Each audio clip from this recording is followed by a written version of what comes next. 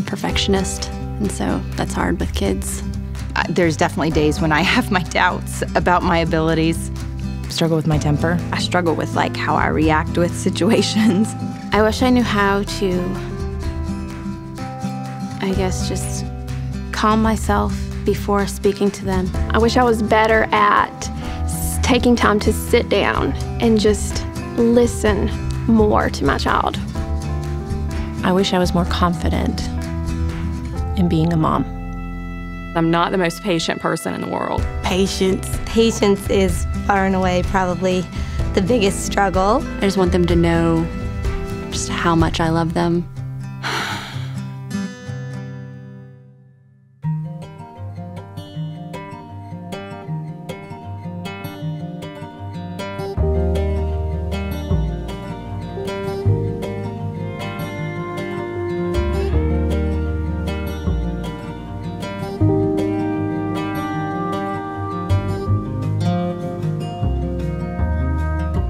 My mom is totally awesome. She's fun to snuggle with. Pretty, funny. She does cook a lot of food for me. She's just unique. That's why I love her so much. We go on dates together. We go shopping. She loves me a lot. I have a lot of favorite things about my mom. We like to watch movies together and color and stuff. We go to church together, we volunteer together. She is like my heart, I guess you could say, because she's that close to me. My favorite thing is to jump on the trampoline with my mom.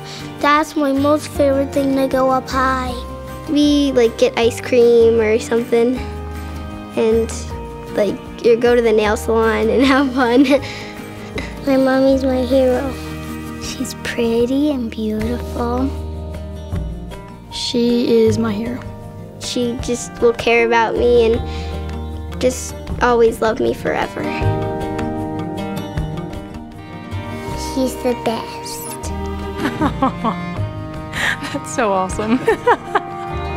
I always seem to focus mostly on the negative, and I guess I can walk out here and say that I'm doing something great and that my child is viewing me in totally different lenses as I view myself. So that's inspiring. This is my calling. This is my job. This is what I love to do, and I will do it better and with love each and every day because those kids count on me and they love me for what I'm doing.